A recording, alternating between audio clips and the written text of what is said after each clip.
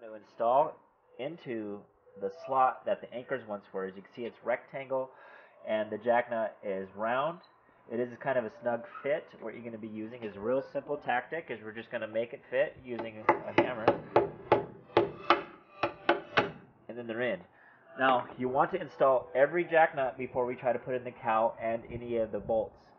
You'll be able to see here is that it will be able to slide into position. So once all the jack nuts are in there, we'll be able to locate the jack nut through the cowl by just moving these around to where we need them. When you installed all your jack nuts, you're going to notice this middle one's going to be raised a little bit. That's not to worry. This jack nut will compress, and this piece there will then sink down to the cowl. Don't be worried that this piece is sticking up here. It's just kind of caught in some steel that's behind it. That's not going to be a problem once we start installing. The jack nuts are in place, and now we're going to be reinstalling the cowl. To get it to fit with the hood on, you'll have to bend it just a little bit to get across the hinge, whether they're factory or aftermarket like it's on this car.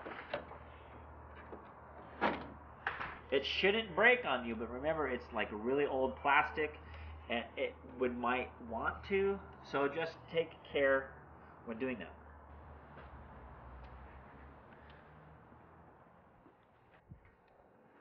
Now that the cowl's on and the jack nuts are in place, remember that I told you that the jack nuts will slide into your position that you need them to align.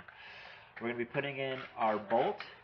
Our bolt will screw through the cowl, and as you can see, I'm using this pick here to find and locate the jack nut. The bolt will screw through the cowl and into the jack nut. This could take a little bit of time or practice. If you want to use a tool to screw it through the cowl, you can. If you need to lift up the cowl to kind of locate the jack nut as you're doing it, you can. How the jack nut works is it's threaded on the end of it. So we're going to be screwing the bolt through the cowl and then starting to screw it into the jack nut. The jack nut may want to spin because it's not compressed. How the jack nut works is it's an open piece, and then it comes together and then squeezing itself to the body of the car. And so that's what we're doing right now, is that we're locating the jack nut, we're screwing it through the threads once I can start feeling it. Then I'm going to start adding the rest of the bolts, not tightening anything, just starting them. The next section is the last section, is the most vital and critical part. First off, we're dealing with the glass itself and then the cowl. How the jack nut works and compresses is you're going to put pressure on the cowl. You have to put pressure on the cowl to keep the jack nut from spinning as you're tightening down the Allen head bolt. So you're going to use the cowl to hold it down, but while doing that, we're going to be using this impact gun. You can do it by hand, but I would prefer you use it this way because it's just faster and it can compress it easier. But when doing that, remember that the windshield is here and the cowl is going to want to press on it hard, so pay attention to what you're doing here so you don't crack your glass with the window in place.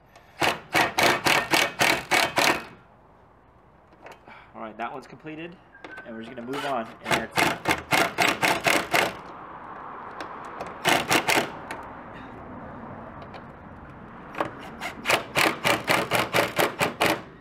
now, what I'm doing is until I start feeling enough tension that's going to keep the cowl tight, then that's enough for me.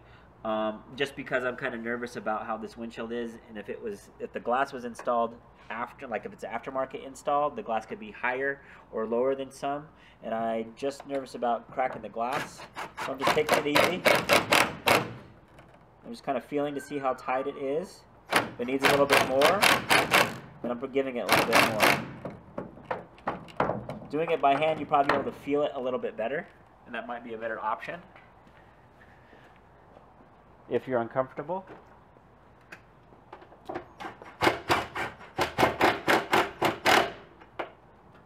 Like this one's a little bit loose and I can kind of feel it and you can kind of see it. So I'm going to keep some more pressure on it.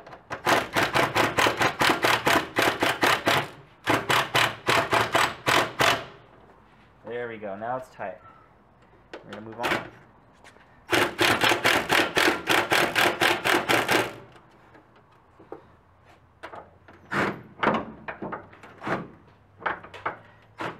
Alright, this one we might actually have to do by hand because it's a little hard to... Oh, no, there it is. I can position the jack nut to where I need it.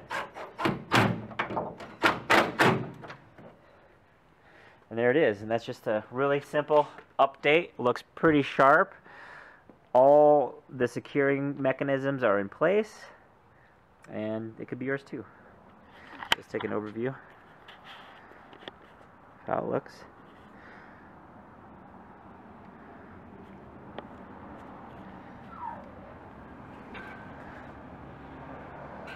And this can be yours. HushPerformance.com.